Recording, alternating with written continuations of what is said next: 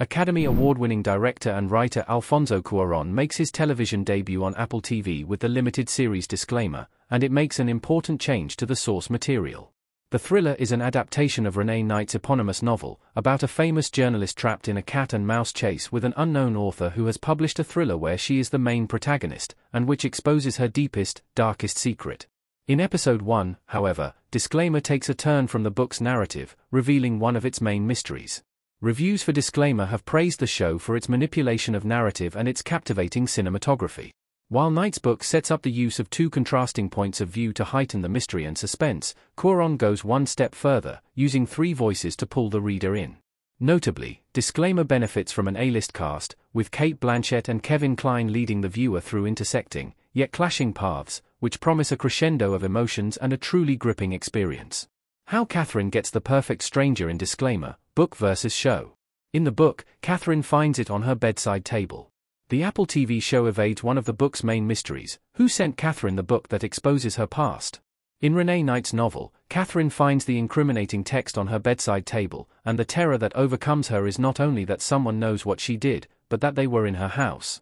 Knight's Disclaimer keeps the identity of the vengeful author hidden for half of the story, haunting its victim and burdening its reader with the task of putting the pieces together. Renee Knight's novel goes back and forth between two points of view, Catherine's told from the third person, and Stephen Brigstock's in the first person. How Stephen Brigstock connects to Catherine is a mystery that unravels slowly, with many passages dedicated to events from his past life that do not necessarily suggest he is Catherine's stalker. Cuarón's show quickly subverts Knight's formula. Catherine does receive a strange book, in the mail, but it doesn't take long before the audience knows who sent it. In Episode 1, Disclaimer introduces Stephen Brigstock as Jonathan's father and Catherine's punisher. Not only that, but Cuarón also reveals that Stephen's deceased wife, Nancy Brigstock, wrote the book that would expose Catherine's sins. The acclaimed screenwriter also modifies the book's original voices. On voiceover, Stephen narrates in the first person, but Catherine's point of view is told in the second person, adding a layer of complexity to her thoughts. Finally, we have cinematography as a third voice, one that reveals the connections between the characters, and promises an unbiased look into their pasts. Why the Disclaimer show's change makes the Catherine story better. The Disclaimer show makes the audience complicit in the narrative. Unlike Knight's novel, Cuarón's Disclaimer has nothing to hide from you, or so it wants you to think.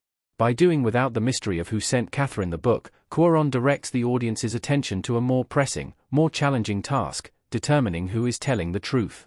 When Catherine was young, she met Jonathan Brigstock, and whatever happened between the two ended with his death.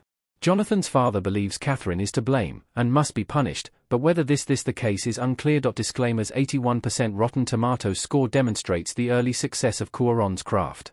The show lays its cards on the table from the get-go, provoking a mystery bigger than an anonymous stalker. With Catherine's narration beating her down, and Stephen absorbed in his revenge quest, the audience can ultimately trust one.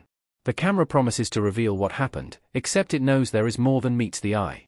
The show's introduction comes with a warning: beware of narrative and form. Their power can bring us closer to the truth, but they can also be a weapon with great power to manipulate. Cuarón's cunning manipulation of Renee Knight's narrative takes the saying "there are two sides to every story" to new heights. As Stephen and Catherine lay bare their reasons and prepare for a confrontation, Disclaimer makes its viewers the judges of the truth. Along the journey, however, the audience is exposed for being complicit in favoring one voice over the other. Disclaimer is in the hands of a master storyteller. Whether Cuarón will be able to replicate the book's shocking twist remains to be discovered.